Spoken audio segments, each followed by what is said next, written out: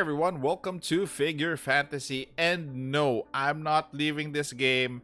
No ifs, no buts. I'm not leaving anytime soon. So please make sure that you stay tuned for more Figure Fantasy content as we resume with Yolanda in this update after Tia.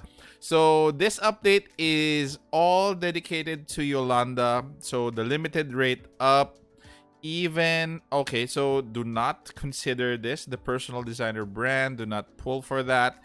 There's also a new skin for Yolanda, so this is going to be limited time in stock. If you've seen my thumbnail, then that is the skin that we are talking about. We have a couple of events related to Yolanda here. All of the events are going to be December 2 until 22. Some of them are only up to 16. So there are a lot of events for this girl. An event limited challenge dungeon as well coming soon. So tomorrow, definitely I'll be creating lots of videos, especially for the usual guides that I do. Event limited, idol drop, fortune puzzle, fairy tale magic, limited event. Again, new packs combining magic and science card packs, and a lot of packs here. Then solo dungeon event, Brave the Mill Fort, is coming back. And that is it. So other updates, figure in Covenant, they have added Yolanda, Chow Chow, Sakura, Crocel, and Izumi. Then Yolanda adornment also added, exclusive special edition Zhao Yun Vow of Pure White version also added in permanent in stock. So just gonna give you guys a reminder before we go to the review of Yolanda's kit.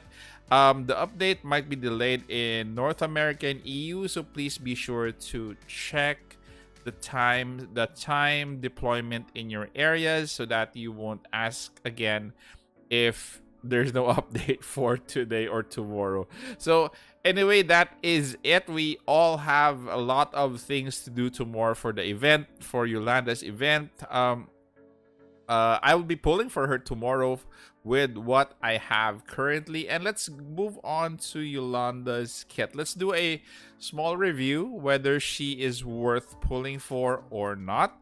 So Yolanda is going to be, she's inclined with fire. So let us check out her kit. So she's rated an 8.8 out of 10. So let's see if that is correct. Okay, so attack skill is range 6. So she is a militarist, guys. Her attack speed is fast, prioritizing attacking the frontmost enemy in the same horizontal row as herself. Deals damage additional when the target is set on fire or ignited. So she's gonna work well with your ignite teams. You just have to make sure that she has, space there. But I think you have. I'll feature a new ignite team once she is going to be out. Increases normal attack damage by 25%. For her ultimate, initial energy is 70, which makes her put out her her ultimate as early as possible. So damages the front enemies in front, sets them on fire for 5 seconds, then buffs herself for a reagent for 5 seconds. Increase attack speed by 80% when buffed. So sets them on fire, then buffs herself and increases attack speed. So while she already has a fast attack, this makes her even faster. During the enhancement, damage is increased by 30 when HP is 70 or more, and HP absorption is increased by 50 when HP is less than 7. So take note of that as well. Enemy burn time and buff duration is extended to 7 seconds. So that's 5 plus 7 with a total of 12. Passive skill, Yolanda performs a flask attack after a friendly figure's ultimate is activated. So every ultimate that your team does, her passive triggers and deals damage to the currently attacking enemy. So more or less the one that she's attacking and right in front of her. Flash damage is increased for level up, and damage is increased by an additional 40% when the target is on fire. That's a big damage She's going to be good for bosses. I have a feeling this is the figure that we're waiting for bosses, because it enhances her damage, enhances her attack, and takes advantage of ignite. Okay, so let's go back to level up effect. Flash damage increases and damage increased by 40 when targets on fire. Increased flash damage and ignites all immobilized effects. Flash attacks and restores 30 energy when immobilized. This is nice.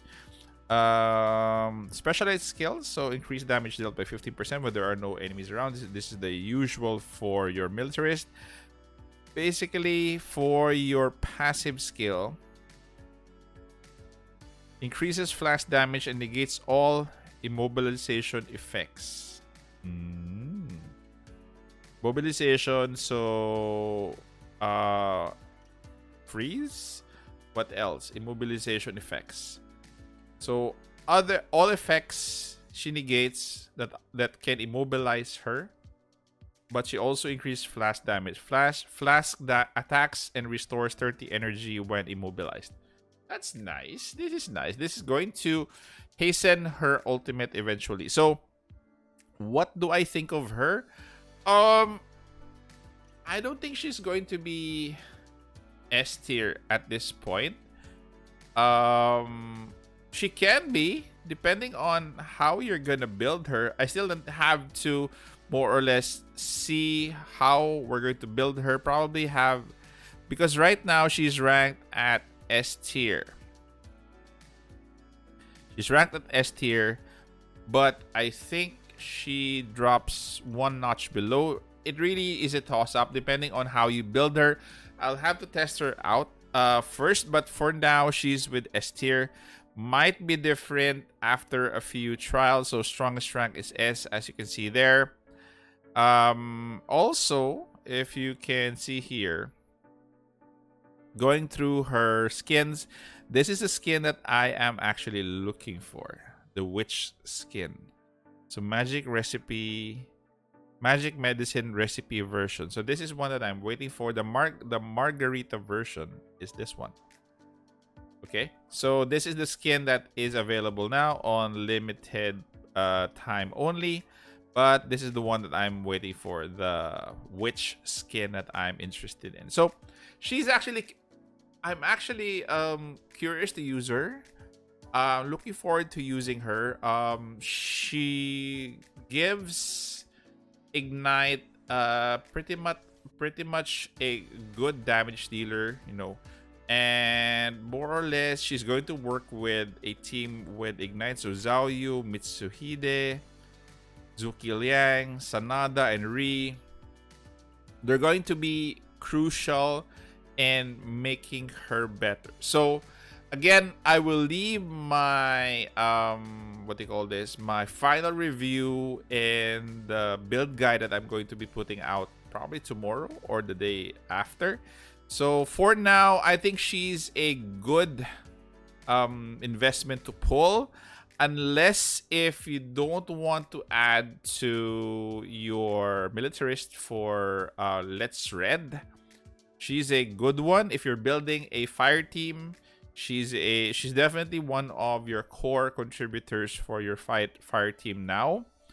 Aside from having a couple of DPS there already, you will definitely need her as she is incorporated in your fire team. So increase on attack speed by setting enemies on fire.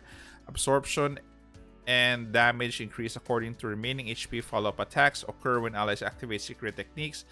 Additional damage to burning enemies. So when they're burned, they definitely take more. You know, she's technically suited for boss stages and boss content. So if you want to invest on a specialist like her to take down bosses and to deal more damage, definitely you'll have to summon for her. But again, at this point, I would say that it really depends on what you have for Let's Red and if you're building a fire team. But for free to play, I don't think she's a must summon. If you're not free to play, then she's a must summon. So at this point, it's really up to you guys if you're going to be summoning for her. So that is it. So hopefully this will end my short review if she's worth it or not. A more in-depth review is coming soon. So take care, guys. Stay safe. This is the Warden, and I'm out of here.